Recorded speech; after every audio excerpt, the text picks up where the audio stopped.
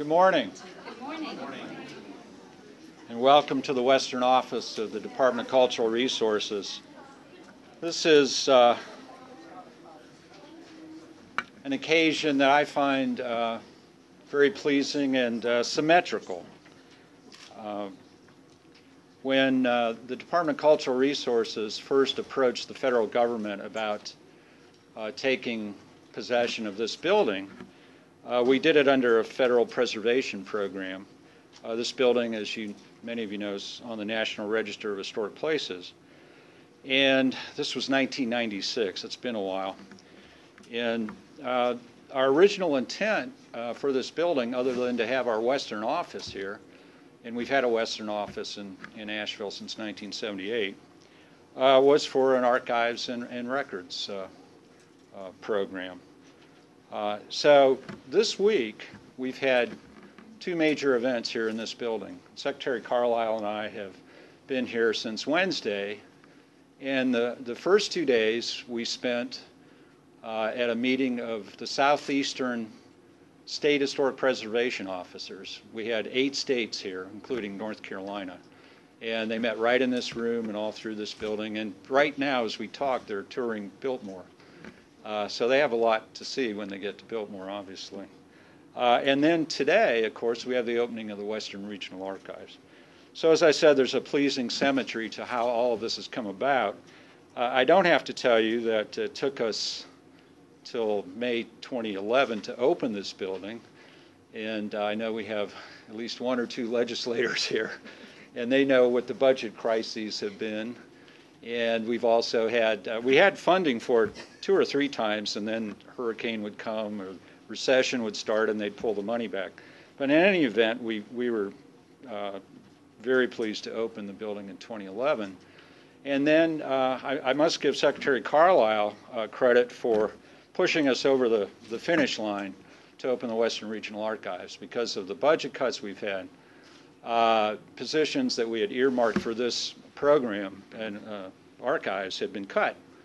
However, through some wonderful planning and foresight by our former state archivist, Dick Langford, in 2009 we were able to pass an archives and records management fee, and that's generating a lot of money that we would have lost in appropriations. In fact, we did lose in appropriations.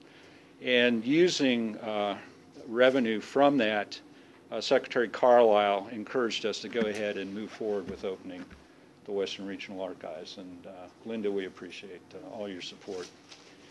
Let me just recognize a few folks on our staff here. Would all of the folks that work in the Western office please stand and be recognized? I'm not going to name all of you. You're going to meet some of them later. And then any of our other staff members from the Department of Cultural Resources, many of whom have come up from Raleigh, Andrea, Christian from Thomasville. So we have our state archivists and our state historic sites represented as well. It's now, I also have one other person I want to recognize. Hal Kiner, stand up. Hal Kiner is the former archivist at Appalachian State University, and he was on our State Historical Records Advisory Board for many years. I lost track of the years, probably a dozen anyway. And we worked him to death, and he finally decided to get off that board. But one of the things that we've done with Hal, one of the programs we had was the traveling archivist program. And Hal literally traveled from Manny to Murphyo. Manteo to Murphy. I just invented a new town. I bet you mountaineers didn't know there was such a town. But in any event, Manteo to Murphy. Too many M's in there. Hal did a great job for us. He visited over 40 repositories all over the state. We're into phase 2 of that. I'll have to check with Sarah. I don't know who's going to be doing that kind of travel, but I'm sure she knows. So, Hal, we're very pleased that you're here. And I think Millie Barbie's here. Now, Millie, you stand up, please. Millie is a longtime member of the North Carolina Historical Commission, and she never forgets to remind us about western North Carolina in the mountains. And she actually has a place for me at West Jefferson that I stay, so it works out pretty well. So she won't let me forget. It's now my pleasure to introduce the Secretary of the Department of Cultural Resources, Linda Carlisle. And let me just say very briefly, she's been a great Secretary of the Department of Cultural Resources. We are so fortunate to have had her leadership for the last 4 years. And despite all the budget cuts, she has a great record of accomplishment in this state, not just in history, but in the arts and in libraries. And last night she told me she's going to go and testify before Congress. So obviously people at the national level recognize the work that she's doing. So, Linda, we welcome you.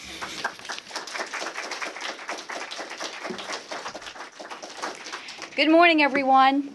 We told all those folks from those 8 states that it was always this beautiful in Asheville. So if you see any of them, make sure you keep that story going. I think a lot of them are looking for jobs up in this area now, and we'd like to have a few of them. I know there are a couple of other folks I wanted to mention. Jill Lieberman. Jill, where are you? Jill's in the back. Jill has just recently joined the governor's staff, and she's the governor's representative here in Western North Carolina. Jill, we're delighted to have you. Thank you for coming out this morning. Glad to have you here. Thank you, Jill. And one of our most favorite supporters who, if Millie reminds us about the West, this lady works on behalf of the West as hard as anyone I know, and that's Representative Susan Fisher. Susan, thank you for being here.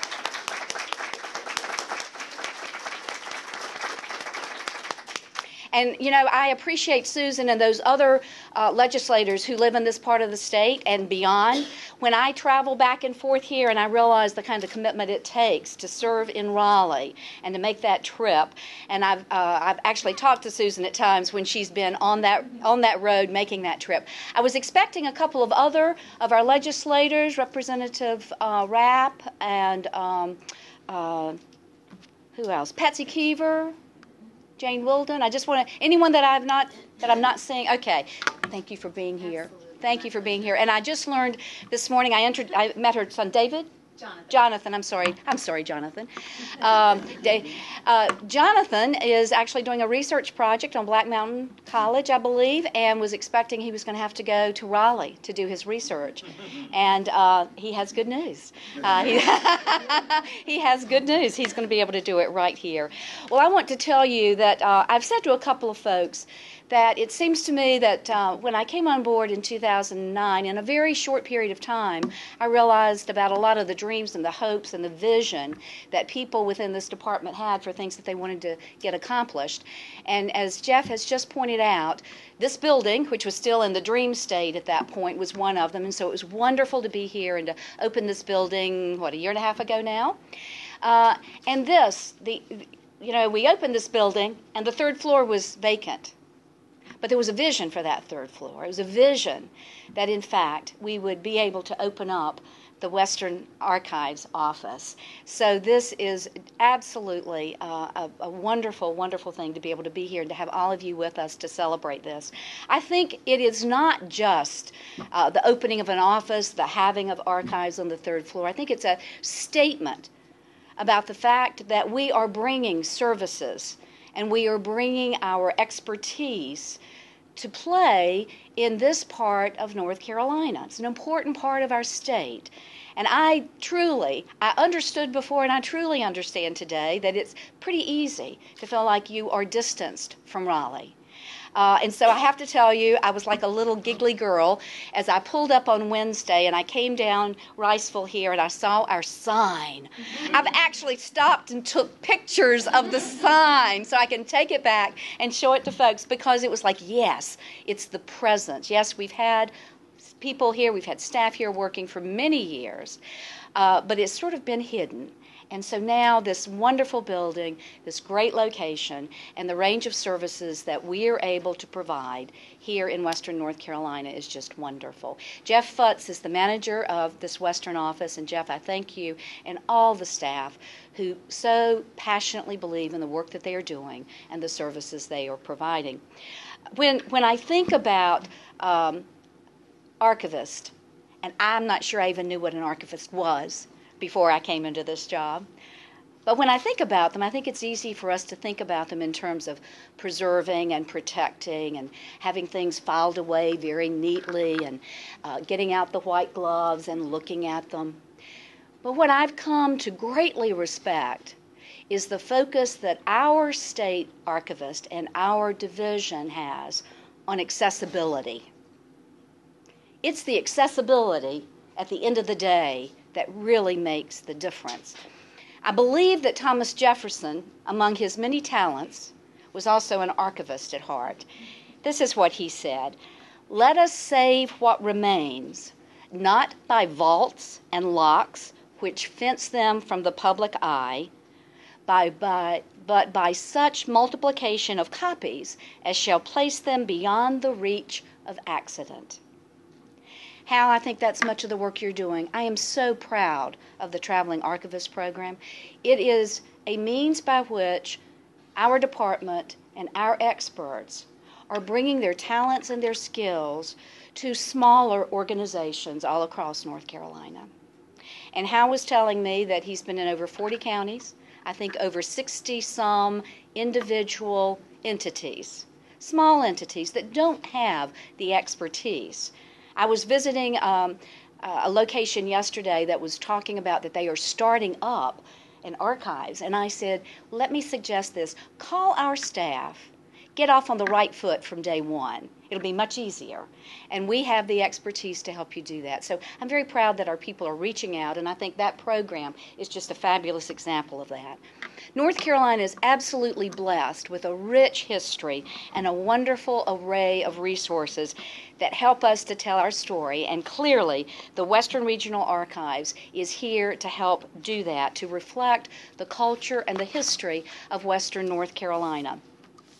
I want to say a big word of thanks to Dr. Jeffrey Crow for his superb leadership in the Division of Archives and History and in his service as Deputy Secretary. I can tell you that he has been right by my side since the day I came on board, and his wonderful leadership, his calm approach, and his very good judgment has served both me and the department very well. He is retiring as of September 1, and while I hate it for me, I'm very delighted for him that after 38 years in this wonderful department that he's going to get a chance to go off and do some other fun stuff. He tells me I've really gotten in the way of his golf game for the past 4 years, and I'm very grateful that he allowed me to do so. But Jeff, thank you so much for your wonderful leadership.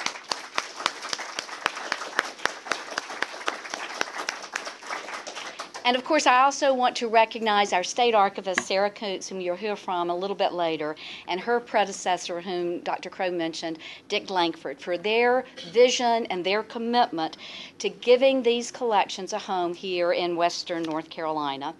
And I want to recognize Heather South. Heather is our new addition here as our Western archivist.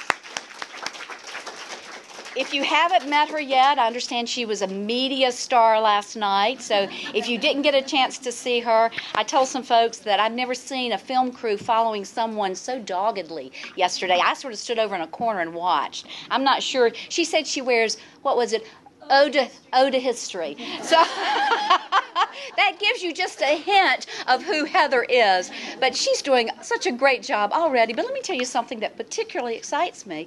She already has volunteers. She already has volunteers here working. I think she told me yesterday she has one individual who's coming in, I think it's 3 days a week, working 6 to 7 hours a day. And if I know Heather, she'll have her in here 5 days a week pretty soon. So she's also just doing a great job. Is that volunteer here? Yes, ma'am. Stand up and get a round of applause. Oh, my goodness. Thank you. Everywhere I go, I tell people this department could not operate without volunteers, whether it's our archives It's our historic sites, our museums, you name it. Our volunteers really make the difference, so thank you so much. And Heather, thank you for engaging people to get excited. We only have one staff person here, so she's got to expand herself. I want to speak just very briefly about several of the significant private collections that are being moved here from the State Archives in Raleigh, and they will form the core archival collection here in Asheville. And among them, and I know all of you already know, the Black Mountain College papers and the private collections related to the college, the Blue Ridge Parkway Photograph Collection, the Appalachian National Park Association papers, and I just have to say a huge word of thanks to noted Black Mountain College scholar and author Mary Emma Harris, who is here with us today. Mary Emma, please stand up.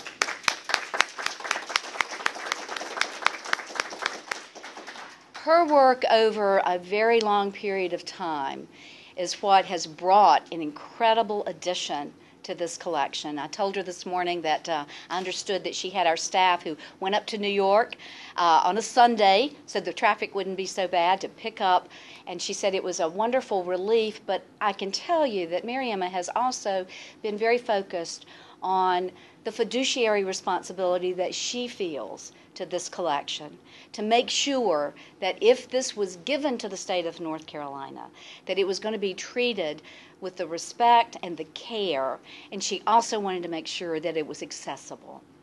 That's been a core mission. I had the privilege of meeting with Mary Emma first, I think, back 2009, maybe early 2010, as we were talking about making this. And so I was thrilled to hear that the truck had gone up and come back, and we're delighted to have you here. She says it's a relief to have all of this out, but I know it's also like birthing a baby, and now you've sent it out into the world, and we are very, very grateful and very appreciative.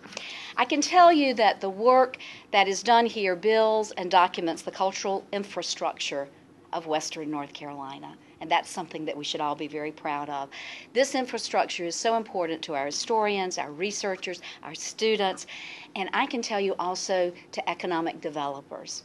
Most of you know that as I talk about all the wonderful work in the Department of Cultural Resources, I remind people about the economic impact and the impact that it has for those economic developers who are looking to attract new businesses and attract people. And I know beyond a shadow of a doubt that as we're talking with folks, that they're going to look around this community, they're going to look around Western North Carolina and decide, is this a place where I could see myself living, not just bringing my business, because it's not just that business, it's the individuals, and they've got to decide that this looks like the kind of place where they want to be. They want to see a vibrant downtown. They want to see a community that has many things happening and going on, a strong arts and cultural community that's here, that's vibrant and engaging. I believe Western North Carolina has that, both in our larger cities here and our small communities. And yesterday I saw some of those smaller communities I hadn't had a chance to visit. I now know where Batcave is. And but I can tell you that as you travel here and you meet the people and you see what's happening, we can all be very proud of. The Western Regional Archives celebrates the life and times of the people and places of this part of our state. Filmmaker and documentarian Ken Burns of public television's Civil War fame was asked, how important is the preservation of history and the preservation of place in the recalling of history? And I think his answer to this is very telling. He said, it's absolutely critical. We strain to listen to the ghosts and echoes of our past, and we have an obligation to maintain these places, to provide these sanctuaries, so that people may be in the presence of forces larger than those of the moment. The Department of Cultural Resources is half of our name, and today we're opening up wonderful range of resources in Western North Carolina. We are grateful and proud and delighted to do that, and really thrilled to have all of you here with us today. Thanks so much.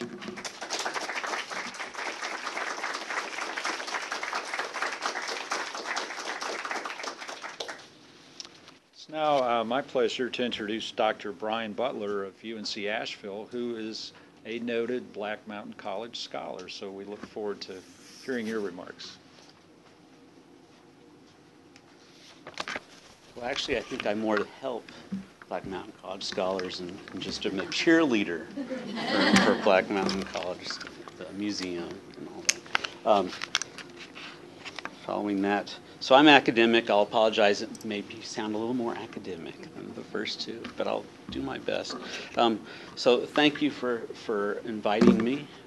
I think Heather and Jeff, especially, people I think of as friends. Jeff for a long time, Heather. It's a great honor to be here and say a few words, and I'm going to talk about the Black Mountain College part of it, which thrills me. What a great moment to have it arrive here in western North Carolina. Of course, around the region is known for an incredible, rich history of art and culture, and it's great that it has its own archives now. That's really exciting. And I applaud members of the government in this really tough time to actually make it happen. I think that's huge. I appreciate it tremendously. The history around here is remarkable, yet I think sometimes its full significance is often underestimated. And it bears repeated emphasis, and I have to read a little bit here, that Western North Carolina was a primary location for some of the most important developments of international culture for the last 100 years.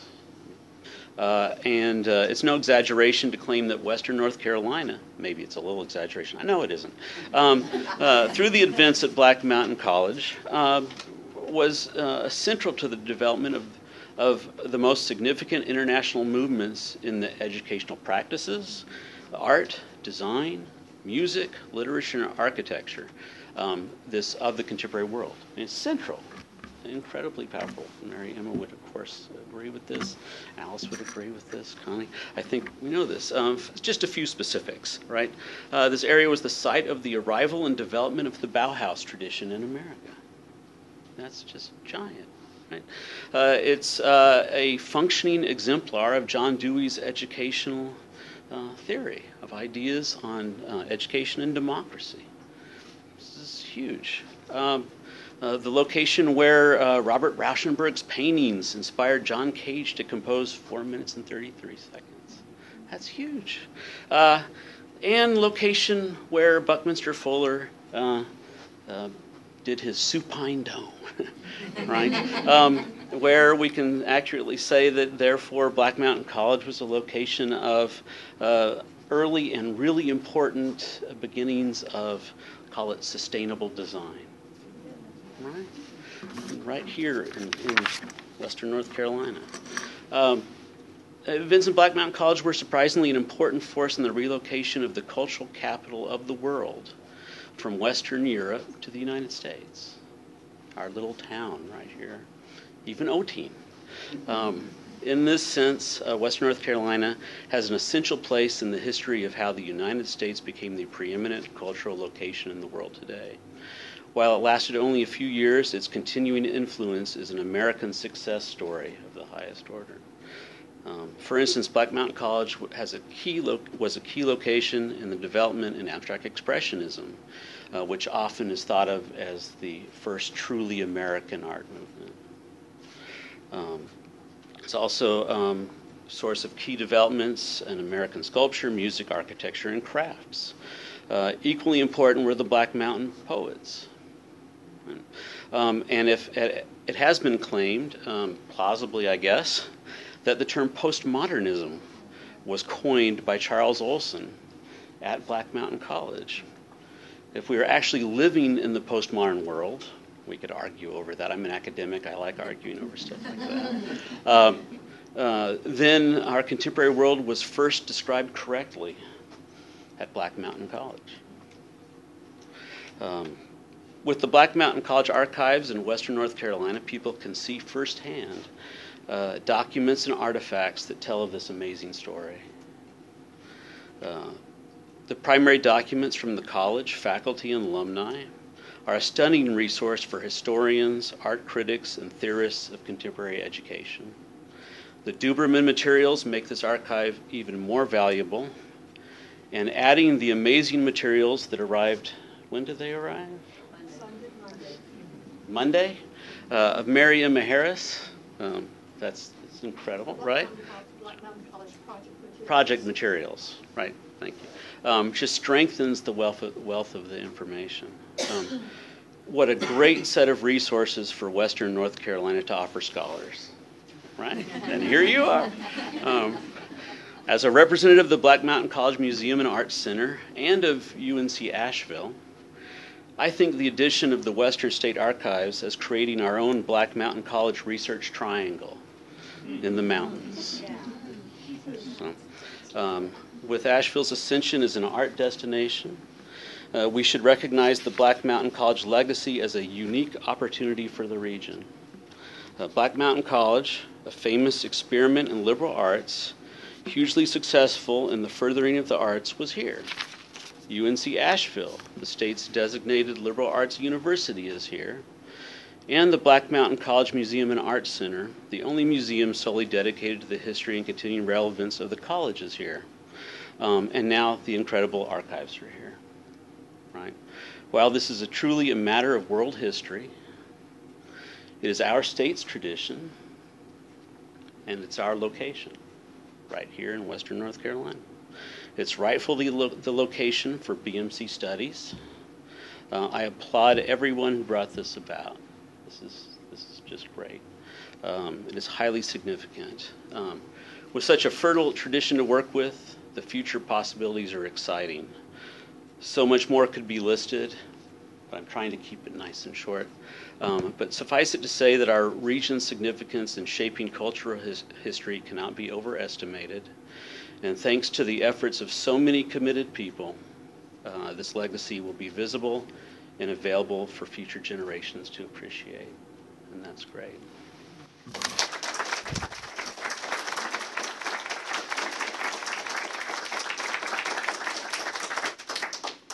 Thank you, Brian. I think you've met the test of a Black Mountain College scholar.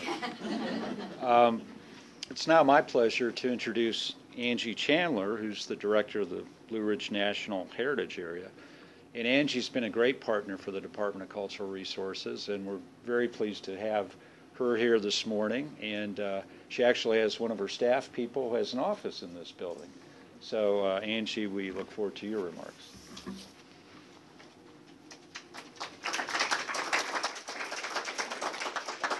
Good morning. This is really a momentous day for Western North Carolina.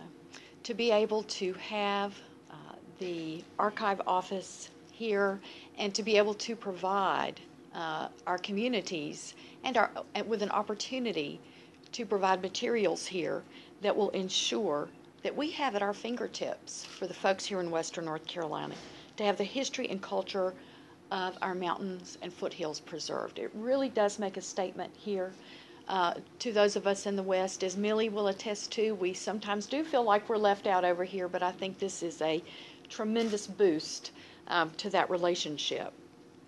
The Blue Ridge National Heritage Area Partnership, through our federal authorization, is charged with protecting and preserving, interpreting, and sustaining the heritage assets of Western North Carolina for 25 counties that are called the Mountains and Foothills. We truly are a fertile ground of history, culture, our agriculture, natural heritage, our Cherokee heritage, and we're one of the few places, I would say, in the United States who have really been working to keep our traditions alive. And that, again, is why it is so important to have the Archives, Western Archives office here to help us in that work.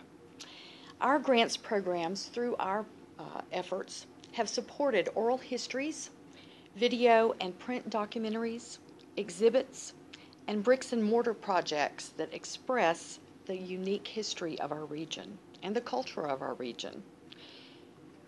Now, with the Archives office here, we have the opportunity to have these projects that we have worked on preserved within our region, making sure that the stories of our people and our land and our culture continue to be shared and protected for future generations, again, right here in Western North Carolina. We're certainly proud to support today's event And we're very excited and thankful for our growing partnership with the Department of Cultural Resources.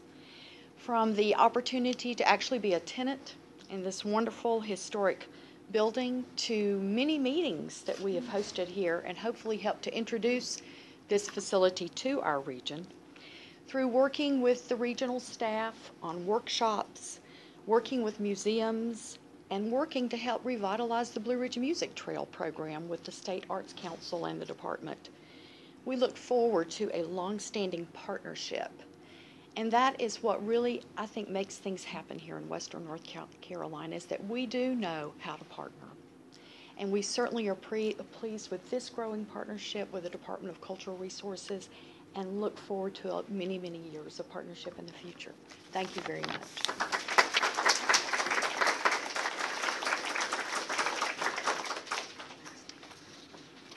It's now my pleasure to introduce the director of the Division of Archives and Records, and otherwise known as the State Archivist, Sarah Kuntz. Sarah has been in this position since May 1, if I recall correctly, and she's a veteran, though, of the State Archives. She reminded me just this week that she started August 6th, 1994, right? A little before then. Well, you were trying to get a free lunch out of me, and so you told me it's August. Gee, okay. But in any event, she's worked in the State Archives for 18 years and is nationally recognized for the work that she does in archival collections, especially initiatives in disaster preparedness and in digitization, and serves on the Council of State Archivists. So, Sarah, we look forward to hearing from you.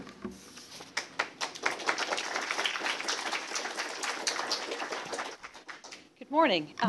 Let me begin by thanking Secretary Carlisle, Dr. Butler, and Ms. Chandler for your comments already today. Those were very thoughtful and good. They really drive home the importance of what we're doing here today.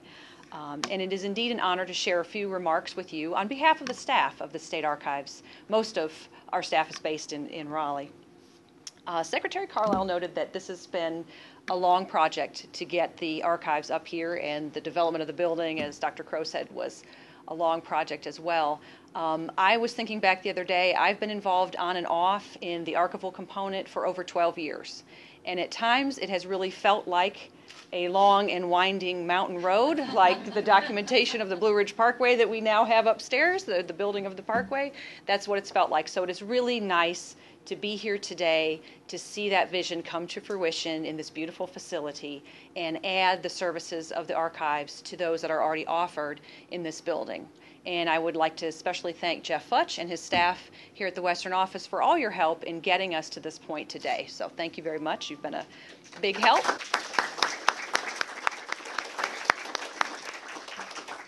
Now, Secretary Carlisle has also mentioned the majority of the collections that have already been moved up here, and I would like to once again thank and recognize Mary Emma Harris on behalf of the State Archives.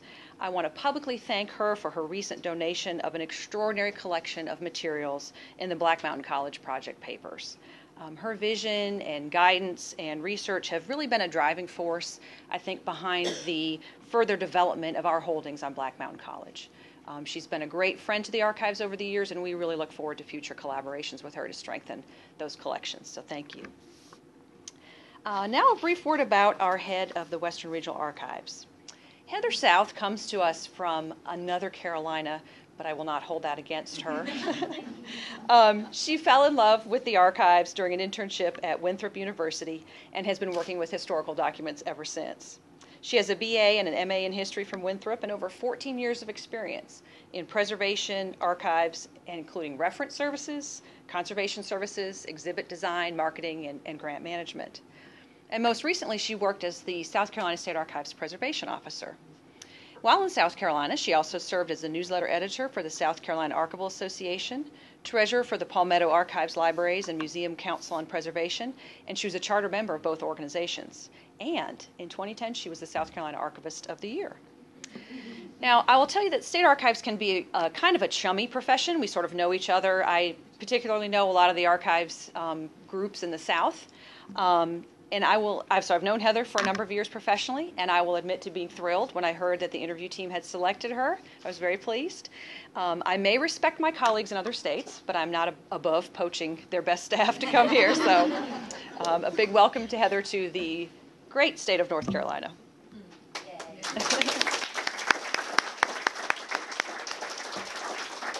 And although she's only been on board for a few months, she has proven to be full of energy and creativity. She immediately went to work organizing the operations of the archives, meeting with cultural heritage groups in the area, developing ways really to grow the archives. She's been contributing to our blog, which has been providing patrons with regular updates on our progress towards opening day. And we've already heard she's already secured 2 volunteers, so that's great. And I'd like to recognize Gaynor Mulroney, the volunteer who's here today. So Heather has been a fabulous addition to our staff, and it really sort of makes me wish that cloning was possible, so I had a little bit of that extra energy to go around in other places. Early on, Heather said to me that she thought we should use this as sort of a tagline for the archives. Western Regional Archives, where history has a view. Now, obviously that works very well in a lovely setting such as this. But I was thinking about it the other day, and in a larger sense, I really think that encapsulates the work of the state archives to collect, preserve, and make available the myriad views that make up our shared history. In the opening of this archives, we now have a view of the entire state, stretching from our Outer Banks History Center in Manteo through Raleigh and now here in Asheville.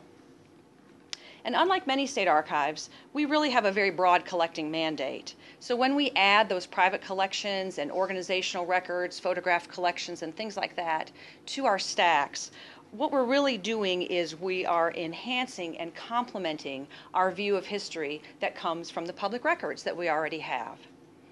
So these private materials really, I think, I've learned over the years, they provide that nuance and layers to our views of history. And just like at the Outer Banks History Center, I look forward to the further development of these collections to provide that extra color and depth to the history of the western part of the state. And finally, the opening of the Western Regional Archives also gives us a view of a core value within the state archives and really within the department as a whole, and that's service. Already the staff of the Western Office here provides services to this region through many programs, including historic preservation, archaeology, and records management. Many citizens may not be aware, but one of the major components of our program in the state archives is not just to make the historical collections available, but we assist state and local government officials with records management issues. This supports open government, transparent government, and as well as it identifies today's records that are going to be tomorrow's historical resources. So that's another important aspect to our program. And I'd like to thank our records analyst in the West, Jason Wolf. Is he in the room? Okay, he's around the corner for all the services. He shows up to wave. All the services that he provides as well to the area. So today I'm pleased to say that Heather and the Western Regional Archives will enhance and enlarge all of the services already offered to this region. So at the State Archives, no matter if we're in Raleigh or Manteo or in Asheville, we are merely the custodians of your view on history, your state archives. History does have a great view here on the 3rd floor, and we hope you enjoy it. And I did forget one thing. I'd also like to really thank today the Blue Ridge National Heritage Area and the Friends of the Archives. Our president, Frank Ward, is in the back, and the Black Mountain College Art and Museum and Art Center for their support of this opening reception. So thank you.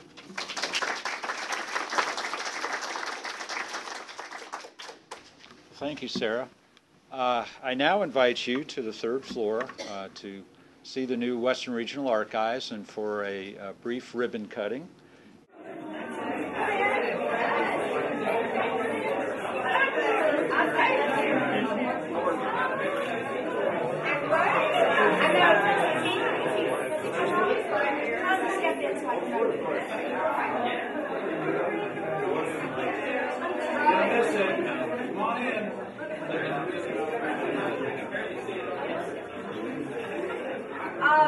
Before we officially cut the ribbon, I told you that we had some of our other elected officials who had planned to get here, and they have gotten here. So I want to say a big word of thanks to them as well. Representative Ray Rapp and Representative Patsy, former Representative Patsy Keith, who is running for Congress, and I'm still represented by them, so that's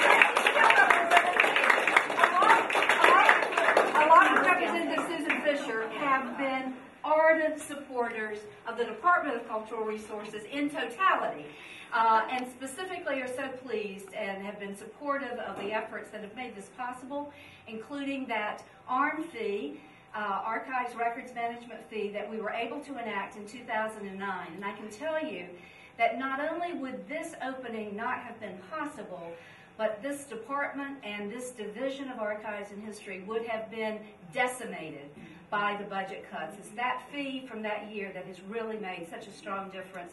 And I'm so grateful for them, for their leadership and their support, and not only this area, but in all areas, supporting arts and culture and history in our state. So thank you all three, and thank you for being here.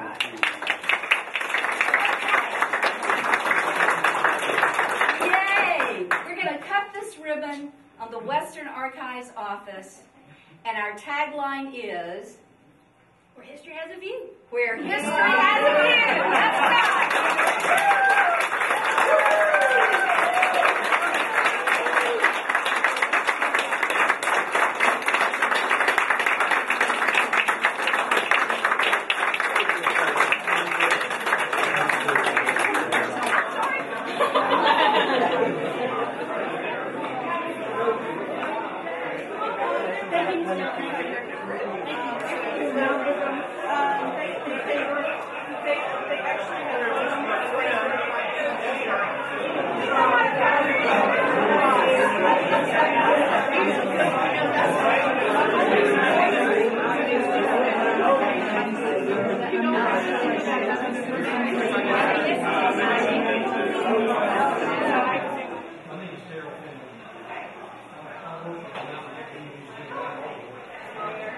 We got